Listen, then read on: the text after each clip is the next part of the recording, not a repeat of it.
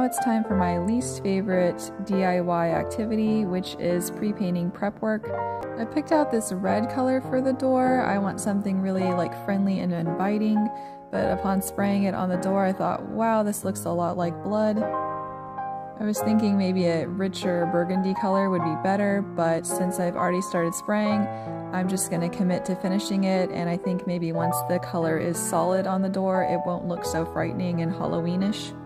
You know that I immediately want to take the tape off right away, but I'm going to resist and come back tomorrow to take it off.